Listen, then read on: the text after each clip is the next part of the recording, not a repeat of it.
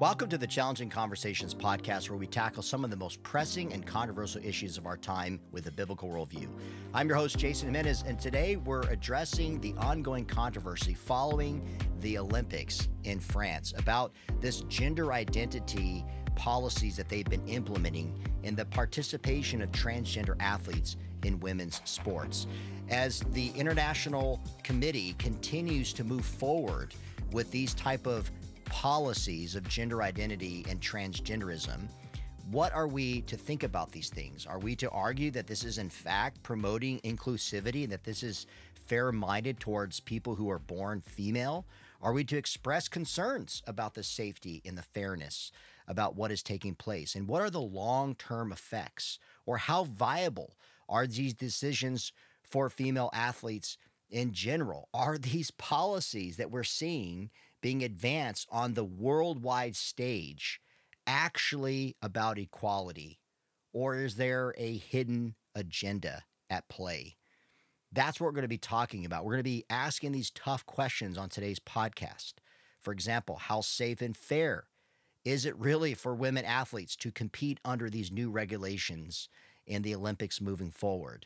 What is the International Olympic Committee's real motivation in promoting the rise of transgender athletes in traditionally female categories?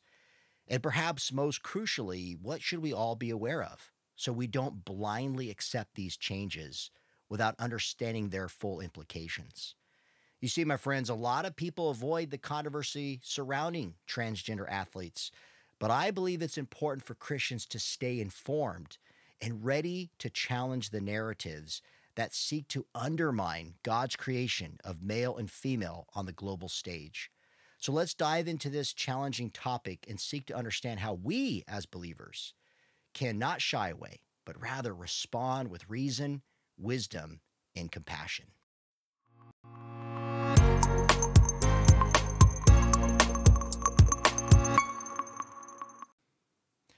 So recently, I was putting together an article that you guys can check on the Higher Ground Times, which is the Washington Times, which they also feature on the Washington Times, my weekly column that is available as this podcast is produced and brought to you by the Washington Times. So check those things out. Make sure you guys become a member as I am. They have great articles that help us understand the culture that we're living in. And of course, with our partnership, we want to be able to bring a biblical worldview in my opinion columns as a Christian thinker. And so I want to actually take some time and read to you guys a fictitious story. Okay, I just want you to be clear. I made this up, but this is based off of years of examining this growing movement of trans athletes, particularly men who think they're women competing in women's sports. So let me read this for you guys as we get started. Lindsay's passion for boxing ignited at a young age when she would watch her father's intense sparring matches. As she grew older, her father recognized her natural talent and potential in boxing. With her father as her coach, Lindsay harbored a dream of one day representing her country in the Olympics. Even with the demands of school and work, Lindsay committed herself to rigorous training in the early hours. She took part in local tournaments whenever possible, showcasing her remarkable skills in the ring and ultimately rising to become one of the top female boxers in her country. Lindsay found herself catapulted into the unexpected position of representing her country at the Olympics.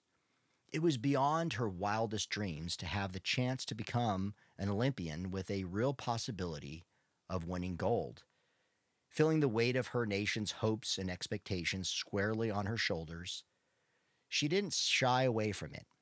Instead, Lindsay wholeheartedly embraced it. She committed to intense training, pushing her body to its limits, and meticulously studying every potential opponent she might face in the Olympic ring. Her journey to the semifinals was challenging. She encountered tough opponents and with their unique style and strengths. However, Lindsay emerged victorious, defeating one opponent after another. Each win brought her closer to her ultimate goal, Olympic gold. Once a young, unknown boxer from a small town, Lindsay now has the entire nation rallying behind her. She's become a symbol of strength and perseverance for young girls everywhere who look up to her. Lindsay felt more nervous as she entered the semifinals than in her previous matches. All her former opponents were familiar faces, either from college or past tournaments. However, her opponent across from her in the ring was unlike anyone she had ever faced in her illustrious career. As Lindsay looked over to size up her opponent, her chest pain intensified and her usual fierce confidence wavered. When the bell rang and her opponent charged the center of the ring, Lindsay's nervousness escalated into sheer fear and panic. It wasn't just any competitor she was about to face off against. It was a trans woman with seemingly insurmountable biological advantages. No matter how hard she tried, Lindsay faced a challenge unlike any other. Her opponent's strength, speed, and agility were beyond natural, leaving her feeling overwhelmed. But Lindsay refused to let her fear overshadow how her ambition to win the Olympic gold was going to go away. She wanted to fight. And so, with great determination, she moved forward, skillfully dodging punches to protect herself. In that critical moment, Lindsay lunged forward to attack, but she was met with a powerful hook to the side of her head, instantly rendering her unconscious. Lindsay survived after months in the hospital, but that bout with a trans athlete marked the end of her boxing career. She decided to hang up her gloves for good. Now, I want you guys to understand that even though this is a fictitious character, Lindsay the boxer, that I wrote in my column, that doesn't mean that these stories are not real. There are several. Matter of fact, there's too many to count at this point when we were even doing research for this podcast about stories of similar details of that of what I wrote about. But my fictional story, it highlights the fundamental unfairness that's surrounding the participation of transgender athletes and the outright danger they impose on biological women. That is to say, real females. This is not just a sports issue, I want to be clear, because as I was doing investigative work that I want to bring to this show every single week, whether I bring in world-class Christian thinkers to interview and to talk to help you guys address whatever challenging topic that we're talking about, or I come to you directly as your friend to bring something like this that's so very controversial and that a lot of Christians want to talk about, but they don't know how to go about talking about it. But as we do research for you guys to bring these things up and to show you what to, what to handle in such a way, if you will, when something like this maybe comes up, I would tell you it's disturbing. There is a hidden agenda that is very clear that in many ways the International Olympics Committee is not hiding. You got to understand that this is when all sports are merging, if you will, whether it be Winter Olympics or the Summer Olympics. So every single 2 years when the world's coming together for Winter Olympics or Summer Olympics, when you're having almost 200 plus countries gathering together and you have a 112 member team that makes up this committee, they are introducing policies, my friends, every 2 years, okay? In some cases, every 4 years. It may seem like this is about fairness and safety, but it's not. There's a deeper thing going on here. For example, at the recent 2024 Olympics in France, the International Olympic Committee partnered with GLAAD. You know what GLAAD is? GLAAD is the Gay and Lesbian Alliance Against Defamation. And they've been around for quite some time. And they partnered, think about this, they partnered with the International Olympic Committee. Why? Because they wanted to participate in co-creating what is known as the portrayal guidelines that every single country was submitted to when they were bringing in qualified athletes from their country, no matter the sport. And it states this, quote, to highlight the ways in which we can all help catch this to shift how women in all their diversity in other minority groups are seen and how they see themselves. In fact, I want to show you guys this in particular. This is on, again, the Olympics.com/IOC/gender equality and then /portrayal guidelines. And it says here, and again, they're showing all these pictures of diversity. It says sports coverage plays an important role in shaping gender norms. Think about this. I'm a Gen Xer. There was no talk, no matter what type of sport you were playing. I grew up in Arizona, where they're saying, hey, we want sports to be about gender norms and stereotypes. No, it was about getting kids out there to play on a team, to learn how to play as a team and not to just be, self-indulgent, to exercise, to be disciplined, to learn about behavior, to run suicides as I did when I was playing in basketball. If you did something the wrong way that the coach didn't want you to do.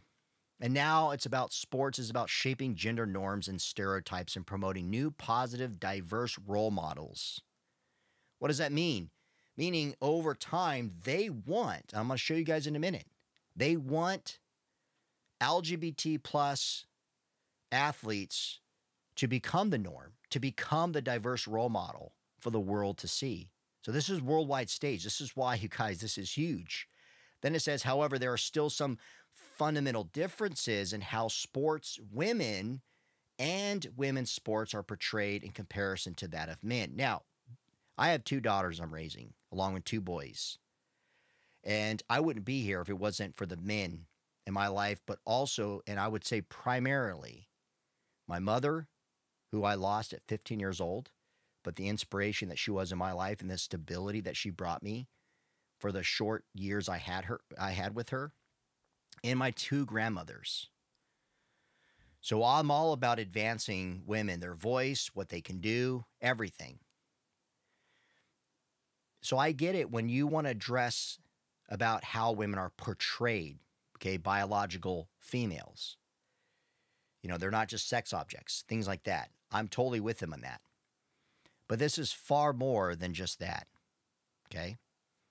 Now, at first glance, though, when you see something like this, you're thinking, oh, okay, yeah, this is actually really good.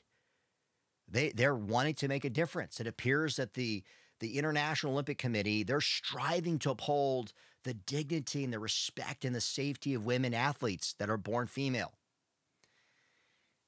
But unfortunately, when you take a closer look, not just what we saw on display for the 2 weeks during the Olympics in France, and boy, there's a lot there.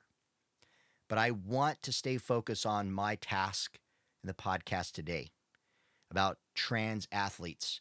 When you go through the portrayal guidelines that was co-created with GLAAD, with the Gay and Lesbian Alliance Against Defamation movement, you see throughout this guideline book things like this. For example, protocol for all trans and non-binary athletes, saying, quote, every person, irrespective of their gender identity or sex variations, has a right to practice sport without discrimination. So right there, right off the bat, what is that telling you?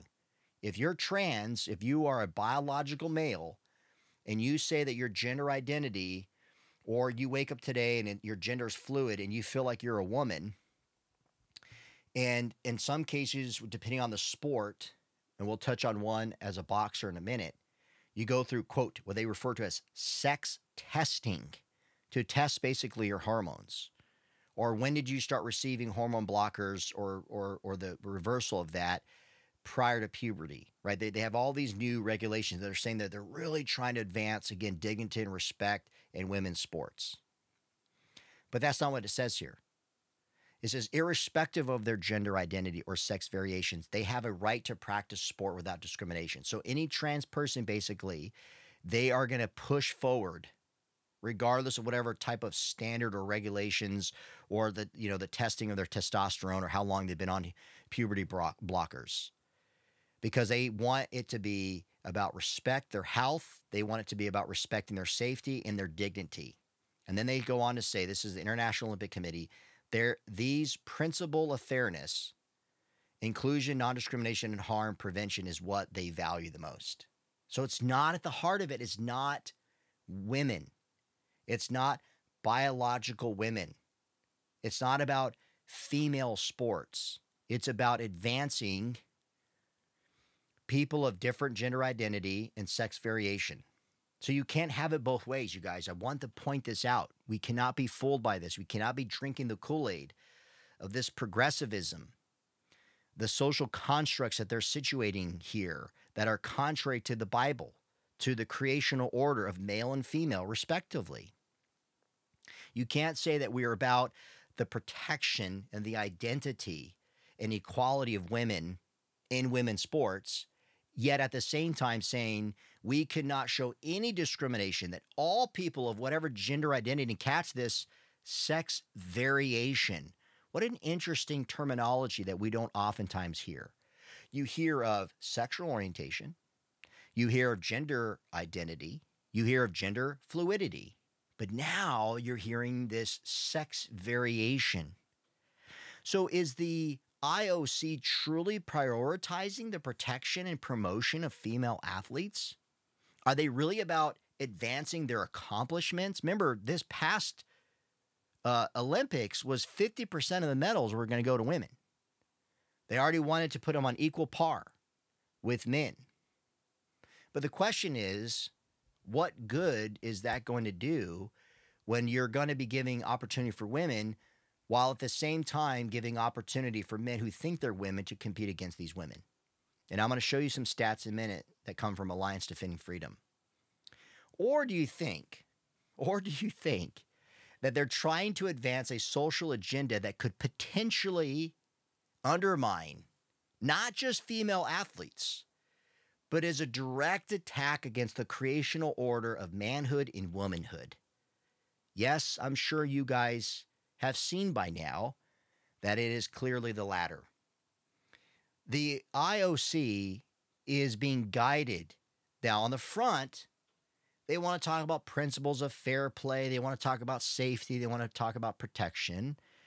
But I just need to use one example to disprove that that is really the principle that is guiding them. One example, and that is the Algerian boxer Imane Khalif, who they let compete in women's boxing.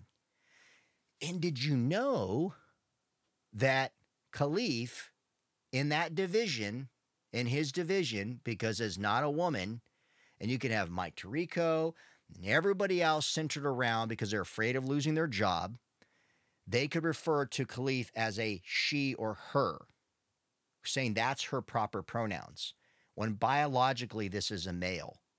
So when you paint it up to make it look like, no pun intended, that this is a female, you're not fooling anybody. In fact, here's the sad reality is when you guys actually look into what took place here at the Olympics with, it says the IOC defends allowing boxer to fight as woman despite prior disqualification over, catch this, sex ID test. That's where we're at, folks. The Olympics is defending its choice to allow Italian female boxer Angelina Carini to fight Algerian opponent, I think it says, you pronounce the name, Imane Khalif, a fighter who was previously disqualified from the women's boxing after a sex identification test. Every person has the right to practice sport without discrimination, the International Committee says. And the Paris 2024 boxing unit said it in a statement, quote, all athletes participating in the boxing tournament of the Olympic Games Paris 2024 comply with the competition's eligibility and entry regulations, as well as all applicable medical regulations set by the Paris 2024 boxing unit. Okay? So the article here at the National Review goes on to say that the Olympics said it measures the age and gender of athletes based on their passport in addition to the Paris 2024 boxing regulations. And I've read to you guys some of you got to understand they have the medical guidelines, but this portrayal guidelines is what trumps anything and everything. It's again that's like that you can have certain policies and things that you have to go through a regulatory process, but nothing can undermine, if you will, their constitution of what their bylaws are. And that is no one should be discriminated, irrespective of their gender identity and their sex variation. So in this case, Khalif, a biological male who says he identifies as female, comes into the Olympics to compete. And when you go back to that classic, sadly, and now infamous moment where Carini, the Italian boxer, who liked the fictitious character that I told you before with Lindsay the boxer, comes in here pursuing gold, but only took 46 seconds in the ring to bow out because her opponent was unlike she had ever faced before. And that's what she even said afterwards. But she was too embarrassed and too afraid of the system, these social constructs, to say anything against Khalif. And it's almost like these women are proud to lose to a man who thinks that he's a woman. And guess what? Khalif eventually, like you said, wins gold. I mean, you think about it. I mean, that's just, it's so astonishing when you see what is taking place.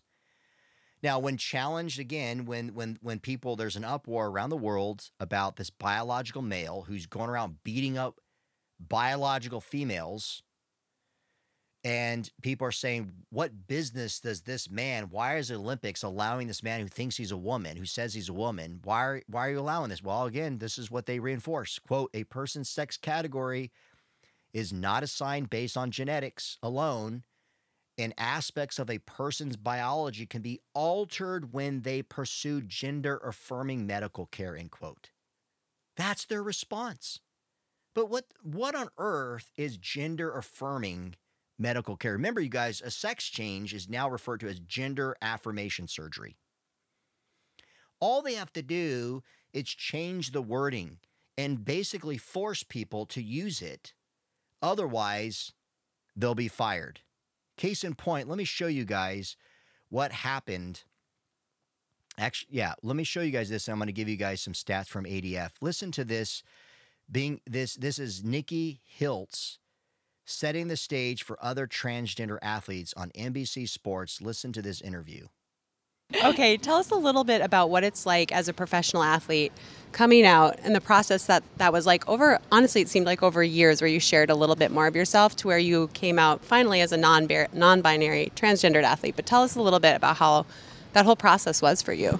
Yeah, so I came out on Trans Day of Visibility, March 31st, 2021. And yeah, it was kind of, I mean, a big thing I always go back to is representation of the queer community. And at that point, I had enough representation of other trans people not being afraid to show up and take space. And I think it was finally time for, I felt confident enough, like, yeah, I have this identity and I think it's time to share. So yeah, it was definitely a process. And as soon as I came out, it was scary and terrifying, but it was also such a relief to, show up as myself. And yeah, and I identify as trans non-binary and I use they, them pronouns. Kind of the best way to describe my gender is fluid. I don't identify as a man or woman, somewhere beyond and in between that space. But yeah, I think it was kind of a cool moment back then, and it's been almost 2 years since. So it's cool to see the world catching up and using my pronouns more and more frequently and seamlessly. Okay, so you see, guys, this is what they want. This is what they want. They pride themselves in this space. In fact, the same network that holds and promotes the Olympics, NBC, were boasting that they were going to have 193 LGBTQ athletes. So when they talk about fairness, inclusion, equality, it's not for biological female athletes. This is about 193 LGBTQ athletes. And the one that was prominent on stage is non-binary athletes like Nikki Hiltz, who says that she's between a man and a woman, and her gender identity herself in quotation marks, is fluid. That's where she finds her space, and it's great for people to refer to her in the they, them pronouns. And when referring to, as I said earlier about Mike Tirico, who's the main face and host of the Olympics, refer to them in those pronouns. Okay? That's the narrative that the IOC wants the world to know and will continue to build on. This is why we're talking about it. Just a week right now as I'm recording this from the ending of the Olympics in France. But here's the thing. A trans athlete can undergo hormone therapy to attempt to reduce muscle mass, strength, bone density, and the metabolism. But guess what? No matter what hormone therapy or hormone blockers that somebody goes through, that athlete, in this case, a biological male who's pretending to be a female, is still a male because biological sex is immutable. It doesn't change. It's a fixed feature of reality. That is what we have to understand. So here in the Alliance Defending Freedom, you see it says some say allowing men in women's sports is inclusive, but the opposite is true. When men join women's teams, women are excluded. So what happens when a guy says this is against my conviction, against my religion? I've worked, we talk about the athlete, but somebody in broadcasting. I'm a Muslim. I am a Christian. I'm a Jew. I'm a Catholic. Whatever. And that goes against my convictions. Nope. If you don't use our pronouns, you're fired. What happens with that? How's that being inclusive? So when you go back to men joining women's teams, it is women who are excluded. So where are the apologies when it comes to women athletes?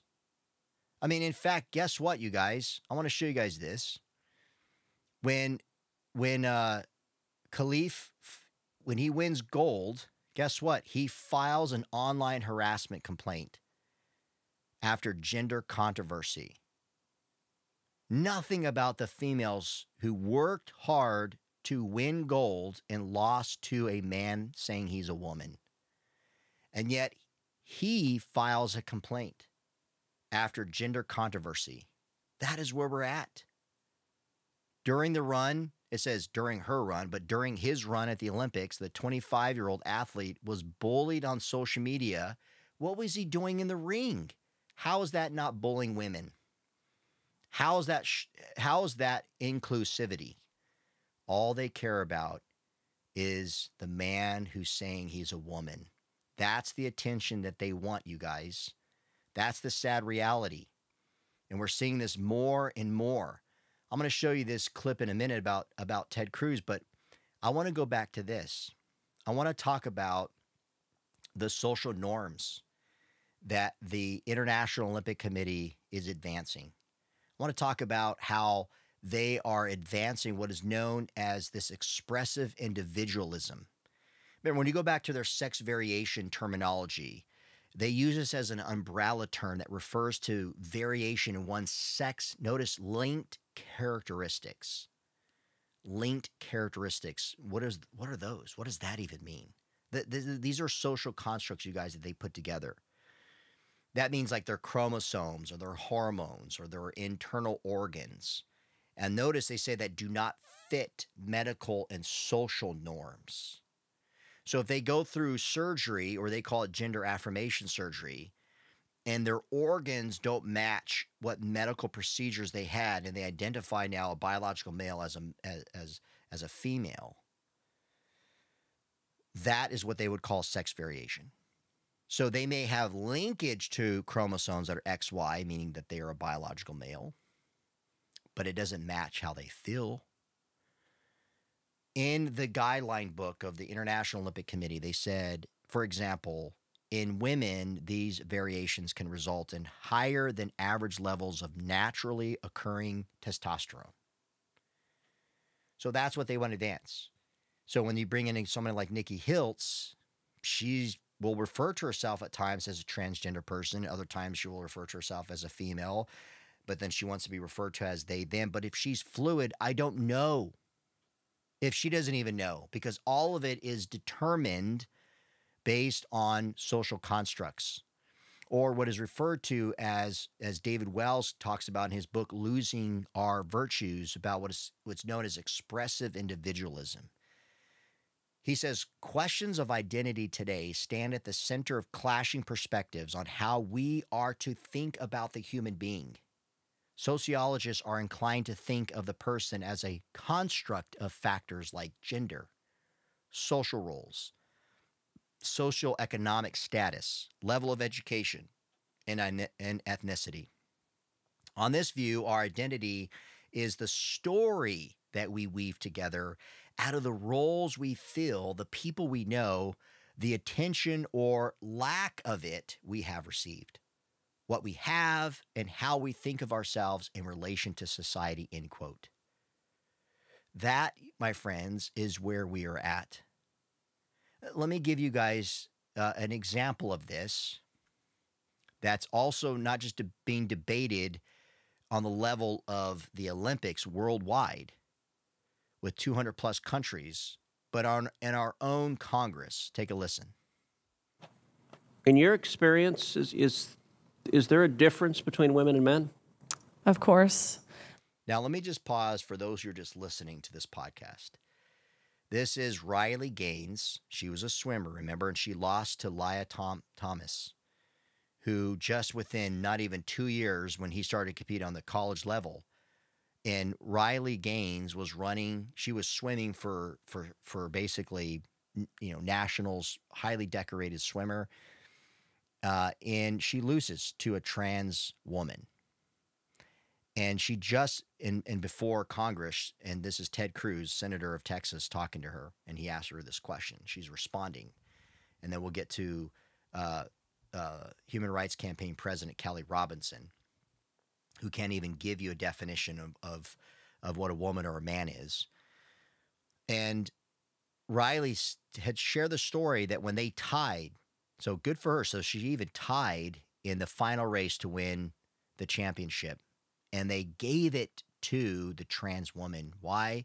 Because they said they needed to. Because that's more appealing. And if she was a good sport, you know what I mean, it would actually be a favor for the advancement of inclusivity and equality and fairness with this trans woman swimmer. So notice how she's clearly defining that there is a distinction between men and women in sports. I think we learned this at a very young age, watching even 12 and unders play. Going through puberty causes irreversible advantage, that no matter the training, no matter the diet, no matter any alterable change you can make, will overcome that male advantage, especially in sports like swimming, where lung capacity matters so much. Even something as silly as throat size, men have on average a 40% larger throat, which sounds like it's nothing, but when you're grasping for air, that 40% larger throat makes a huge difference in athletic success, not to mention height. You guys know the differences. Ms. Robinson, do you agree with Ms. Gaines that there's a difference between women and men? If the question is about trans women, I'm just asking, is there a difference between women and men? what I can say is that the NCAA has rules in place. They've had rules in place for the last decade, and when this competition Okay, I'm happened, going to try again. the rules were clear. Do you believe there's a difference between women and men? It's a yes/no question. Do you believe there's a difference? Oh, I think that we're talking about this case with the NCAA. No, I'm asking a question. Do you believe there's a difference between women and men? Most people could answer this very simply. I'm curious if you're willing to do so. Oh, absolutely. I'm just putting it into the context of the Is that a yes? conversation that we're having. I think that there are definitions related to sex. Is but that I a also yes? think So I'm that when trying to we're- get a yes or no. I'm not trying to get a speech. I'm Is there a difference between women and men? I think that there are definitions for biological sex. Okay, so you're which not is answering different that. than Let me ask gender. you this question then. Why do women's sports exist? If you can't define a difference between women and men, why not abolish women's sports and just tell little girls to swim with little boys and see who wins? Oh, I'm simply saying that that sex is My different question, than gender. why and I do believe why that do women's women's sports have a great exist? value. I mean, Senator, I'll tell you right Ms. now. Robinson, please answer the question I'm asking you. Absolutely. Why do women's sports exist? I think that there are so many positive benefits to sports. But I mean, why have a we've talked separate about it here category for today. women? If there's no difference between women and men, why to have women's sports?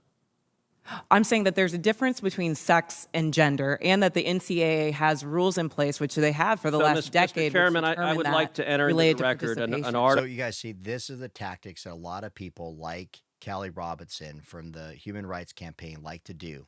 They like to say that there's a distinction between sex. So when we're talking about women's sports that are female, they're biological females versus a trans female. And they call that in the gender category, hence gender identity. No, they're both synonymous. The gender language, this is what it does, is it becomes a social norm. And this is arbitrary. So whether it's the International Olympics Committee adhering to these social norms, those are arbitrary. Or Human Rights Campaign, their view of mankind is arbitrary. Or when it comes to GLAAD, who co-created these portrayal guidelines, those are arbitrary. They do not fully encapsulate the genuine beauty that is inherent in the distinct qualities of a man and a woman, respectively. The duality of male and female is the pinnacle of God's creation, that uniquely, we are the only creation in God's created order that reflect the image of our Maker. I always love Dr. Robert Gagnon's pointed remarks referring to the maleness and femaleness that makes up humanity. He says, quote, "The sacred integrity of maleness and femaleness is stamped on one's body." And so here you have Senator Cruz is asking just a very direct question. What is the distinction? What is the difference between male and female sports?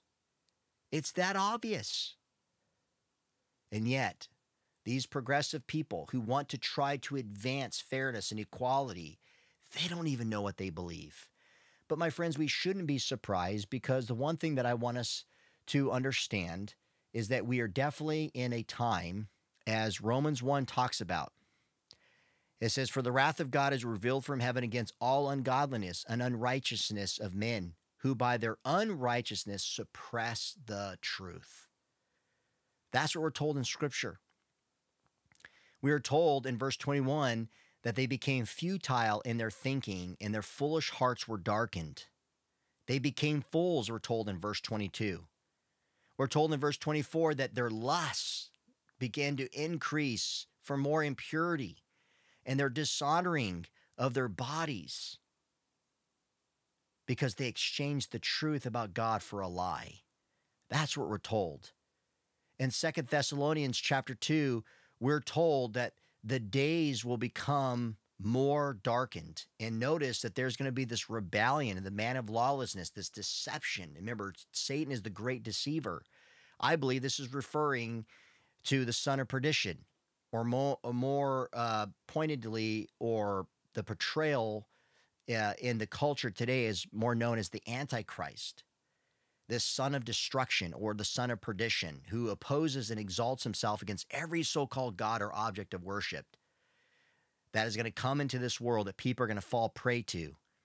And notice it says in verse 9, "The coming of the lawless one is by the activity of Satan, with all power and false signs and wonders, and with all wicked deception for those who are perishing, because they refuse to love the truth and so be saved."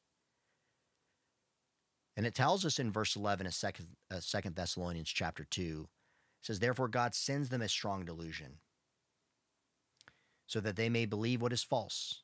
So every time, you guys, when you see something that is so obvious to distinguish or to know the difference of, or when somebody says there is no truth, but they're using truth to deny it, which is a contradiction. We know the law of non-contradiction exists, that it's real. And we know that that which is true about truth is that it's transcendent, it's real, it's universal, and it's exclusive.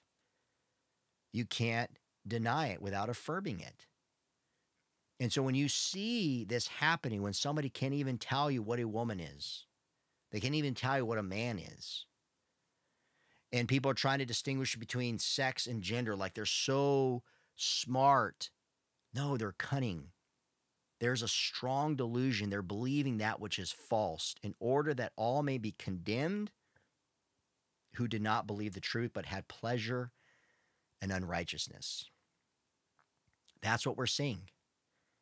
But I pray that we as Christians, as we are dealing with these type of things, whether it's examining trans athletes in your community, having a discussion with somebody at your church about these things, we have to remember that these are social constructs that are advancing what is known as expressive individualism, that in no way, shape, or form holds to the beauty in the inherent and intrinsic dignity of man and woman, respectively.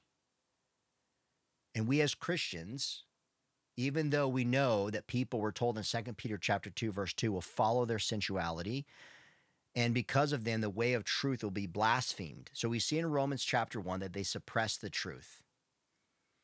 We see in 2 Thessalonians chapter 2 is that they distort it. And we see in 2 Peter chapter 2, verse 2, they will blaspheme it. But we are to take heart. We are to take heart. We are not to fall prey to this distortion, to this growing deception, but instead, I pray, as we have these challenging conversations, and they could be disturbing, and I pray that if you guys are upset by this, that you would pray and that you would seek the Lord and you will remain steadfast, that you will hold fast to God's truth, and that you will remember what Paul told Timothy in 1 Timothy chapter 4, verse 6. He says, continue to be trained in the words of faith and of the good doctrine.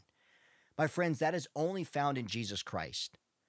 So no matter what is happening around the world, God has ordained you in me to be here at such a time as this, to pray against the darkness, to listen to podcasts like this, and to do something about it, to be grounded, to be trained in the words of faith and of the good doctrine. So if you are married, if you're a man, you're married to a woman, you're married to a man, use that as a model to highlight God's beauty of what marriage is.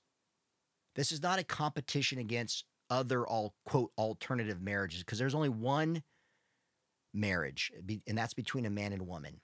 Satan tries to copy and distort in the process God's order and say, no, this is the real way. This is a progressive way. This is a more enlightened way. This is the modern way. No.